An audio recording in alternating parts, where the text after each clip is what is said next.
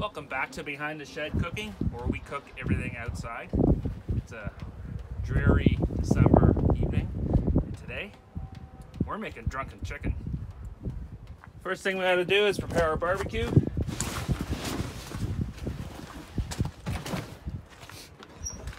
We're not using a rotisserie today. We're gonna take our top rack out.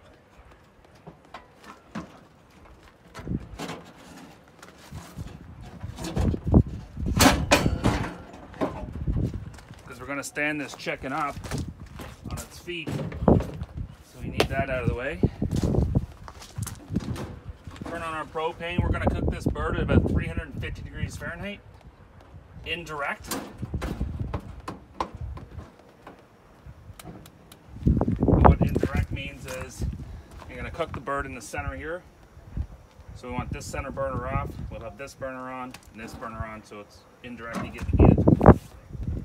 I'll let it come up to temp first, and then we'll turn the center burner off.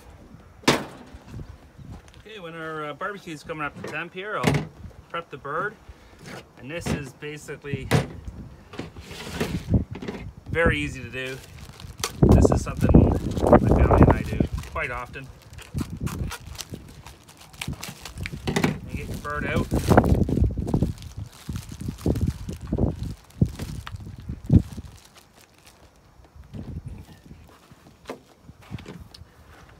Check it over, make sure there's no bits you want to cut off, like this.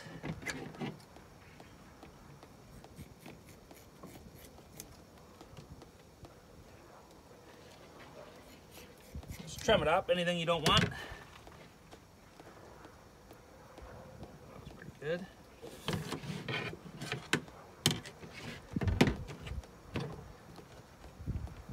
Then what we're going to do is put a little bit of olive oil on it.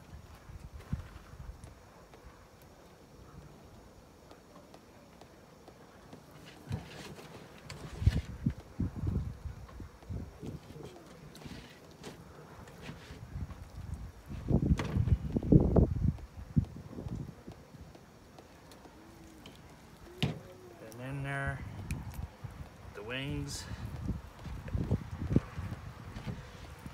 and what I'm going to use today is Everglade seasoning. This is fantastic seasoning. We use it in everything.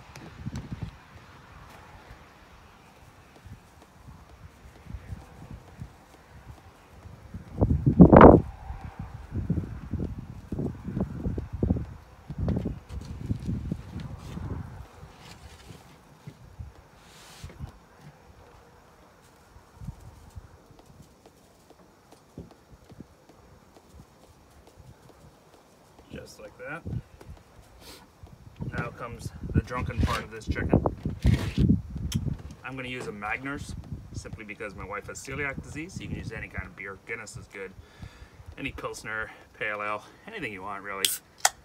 Open it up, give it a taste, make sure it's okay. Yep. Now wash this can beforehand, and all we're going to do is insert said can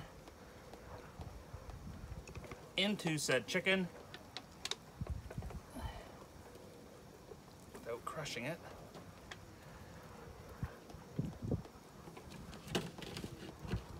Come on.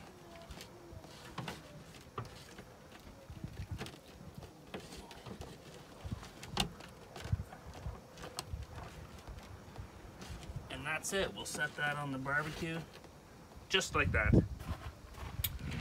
So as it heats up,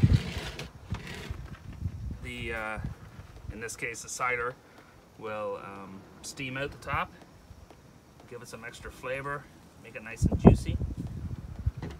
Another thing I'm going to do is spray this every 20 minutes or so, and this is 1/3 apple juice, apple cider vinegar, and water. Alright, we'll wait for this barbecue to come up in temp, and that's it.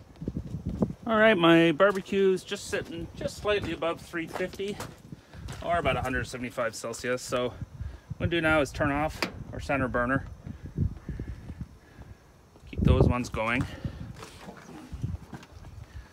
Lift the lid.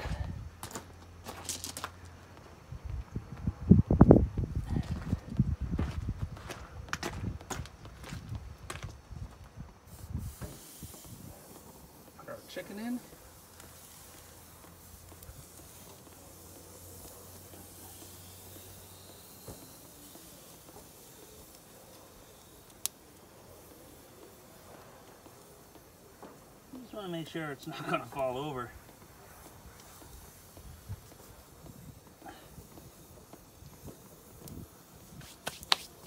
There you go.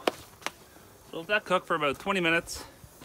Then I'll give it a spritz. The only other thing I'm going to do is add a couple probes to check the temperature.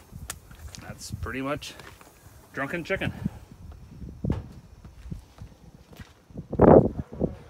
Alright, it's been about 20 minutes exactly. Just going to check this bird, give it a spritz.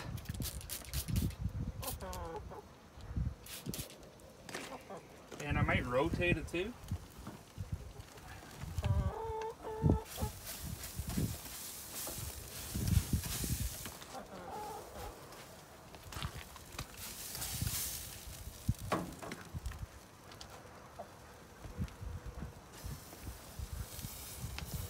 Turn like this.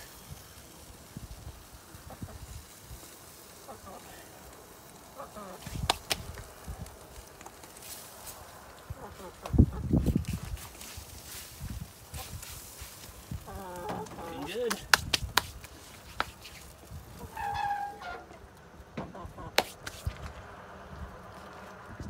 All right, it's been 40 minutes. I'm gonna check this out. We're losing light here, so hard to see it.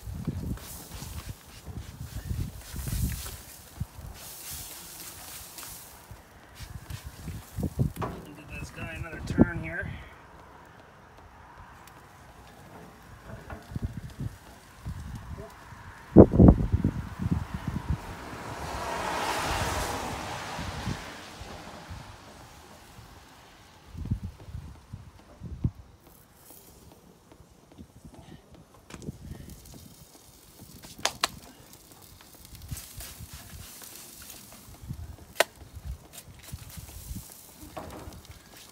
Smelling good.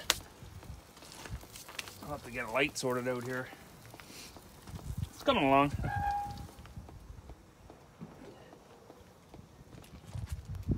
Okay, it's been another 20 minutes. Check this girl out.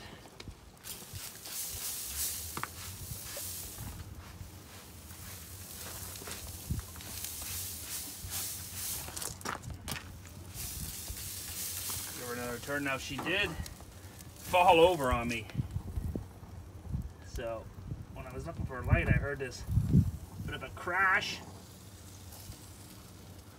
and she was lying on her side. You just got to be careful to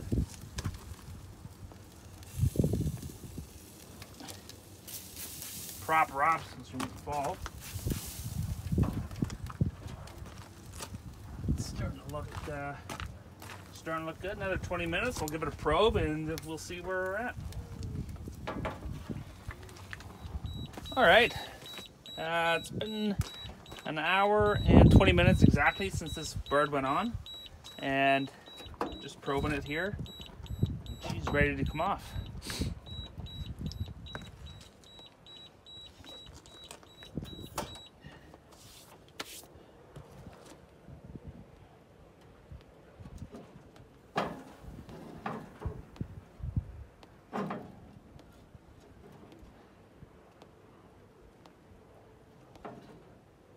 I forgot oven gloves. I'll be right back.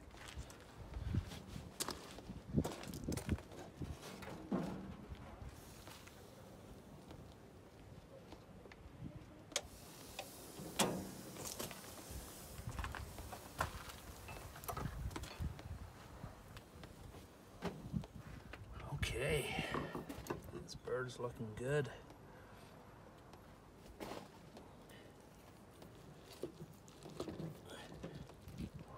Gee, it's just falling apart. Oh, wow. Give this a taste.